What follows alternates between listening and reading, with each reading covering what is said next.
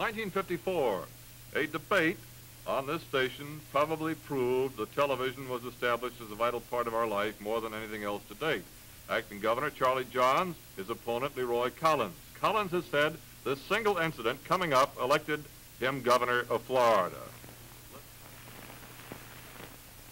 And I was amazed when I came into the studio tonight out on the street to pick up a copy of tomorrow morning's Miami Herald to find that the meeting had already been held. And I just wanted to ask the acting governor something about this. Now, here's a copy of tomorrow morning's Herald. And it's an official advertisement by acting Governor Johns. And he says, proof that truth is mightier than the syrupy mouthing. Governor Johns' direct talk to the people of Dade wins wide support. Now, this is in the morning's paper, not this morning. Well, Senator Collins, wherever you are, we told you what would happen.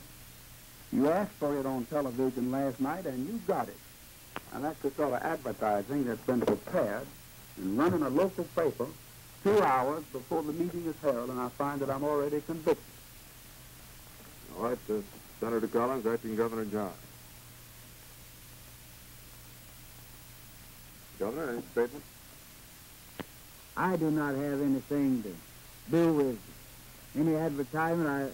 Not to start with. I mean, I didn't know anything about any advertisement that's going to be put in the paper, because that's not Charley Johns, and the citizens of Florida know it's not Charley Johns. But I've carried on a good, clean, decent campaign, and LeRoy knows it. You know, Ralph, LeRoy Collins told me when he first came down to Miami before his television program, and he went out on the street to shake hands with people, and he'd say, I'm LeRoy Collins. And they'd say, well, what do you want? Who are you? But he said after the program, everybody knew him, and he said that this program, together with the other programs he had on television, helped elect him governor of the state of Florida. Well, we're in the year 1954. Let's keep going. We also installed a new 1,000-foot tower in Hallandale. It was the highest structure in Florida. This was the first 1,000-foot tower ever constructed in Florida. We were quite concerned, as were our engineers, about building a tower of that size, which is as tall as the 150-mile hurricane winds that we have in this area. Now, at this moment, you're giving the instructions, and we switch over to the new tower Monday, May 17th, 1954.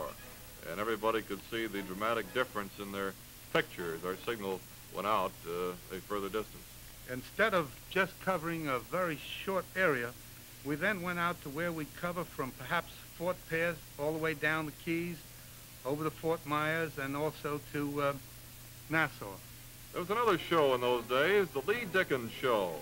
This young lady believed excitement made a good program. Here's an excerpt from one of her weekly shows. She walked the wings of a high-flying airplane. She even climbed one time our 1,000-foot tower and went snake hunting.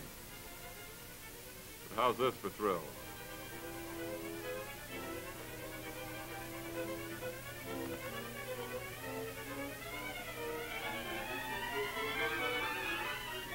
In May 1955, our film cameras were installed in a rented room in a downtown hotel. Working with Miami Crime Commission Director Dan Sullivan, we installed a one-way mirror in an adjoining room, occupied by an undercover man posing as a bookie. The hotel management had no idea what was afoot. 2 Miami policemen made a call on the undercover bookie. What you will see next is part of the on-the-air newscast, May 9th, 1955, as we kinescoped it at that time. The pictures are the main evidence in the case. And now watch. First, Sergeant King and Detective E.J. Carberry enter Bookie Ben's room. We pick up the film as Sergeant King is seated on a chair, talking with Moscovitz, who's seated on a bed. The 2 men converse. Detective Carberry walks by the mirror, partially obscuring the picture. As we pick up the scene, King continues the conversation. At this meeting, King allegedly makes arrangements to have a bagman collect $50 a week protection money from Moscovitz. King arises, shakes Bookie Ben's hand as he prepares to leave. And the most dramatic part of the tale. Sound motion pictures of the actual payoff by Bookie Ben to Bagman Monroe. The microphone has been hidden in a telephone. The two men speak in hushed tones. Much of the sound is thus muffled, but you can gather what does happen during the transaction. Watch and listen. You see, I counted my food. I couldn't look for a plate, and I couldn't pay for the direction stores only. As I get through, I'll go and take care of it. Okay?